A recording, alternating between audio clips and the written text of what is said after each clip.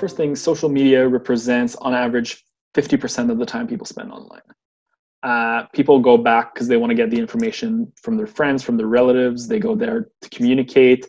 Facebook has been a big platform for students as they can, they build groups to share projects.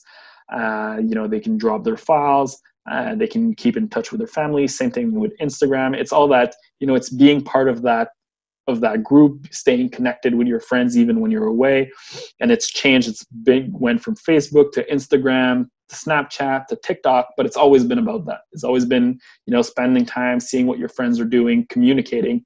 And it's a lot of time of, quality time for advertisers because people are interested in seeing what people around them are doing at that moment. And there's such a large amount of data that's collected on those platforms. Everything you do, you're segmented into specific audience. Oh, well, he's been watching, a lot of sports pages, or he's been shopping a lot.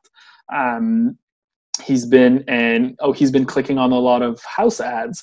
And depending on what you're doing, your age and all the information you put, they create these super precise segments for companies to be like, well, I want to talk to somebody who, has been shopping for a vacation and who's about to leave in the next, 2 weeks, who is most likely between 30 and 50 because they've entered their age. That's a male, and I want to sell them a man's swimwear accessory or a bathing suit. So they can drill down. And the fact is, the amount of time that's spent on there, and especially on, when you're on your phone, it can take, sometimes ads on social media can take the full screen of your phone, which is super, like, you can't look away.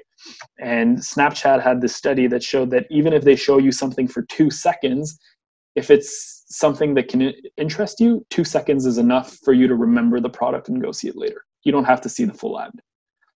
And the test they did was, obviously they took brands that, people that could interest people in an audience, and they showed about 30 ads, and they cut them off at 2 seconds each for brands that people knew. Obviously, if your brand's not known, it's another story, but for brands that people knew.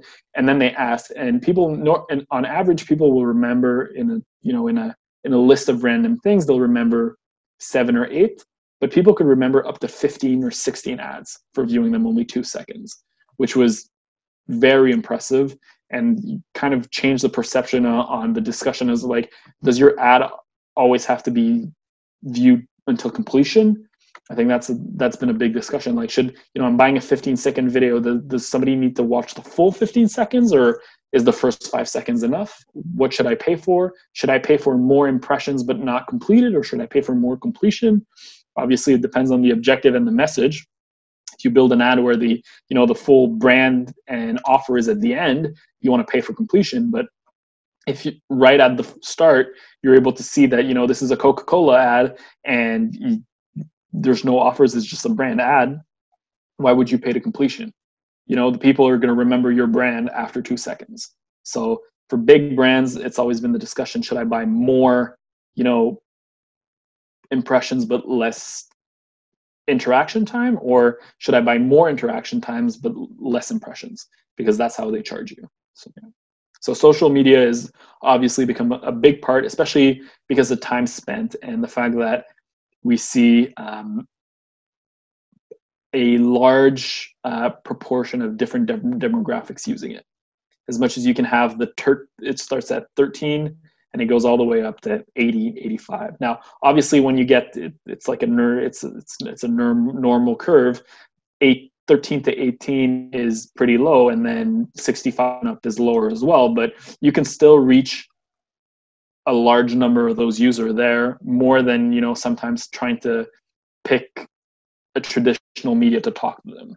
And the thing is, you can pay only for that group versus having to pay for all the spill of another group.